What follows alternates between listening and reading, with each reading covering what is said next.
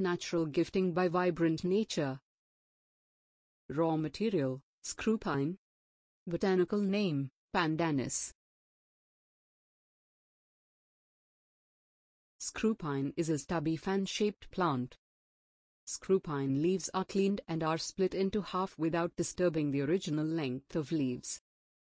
This long and narrow leaves are boiled and transferred and kept in fresh water overnight.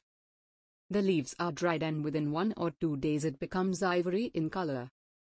They are then dyed to different colors and dried. The leaves are ready for crafting different gifts. Wedding is a lifetime celebration. Every return gifts presented to the guests at the end of the ceremony is a symbol of love and is special.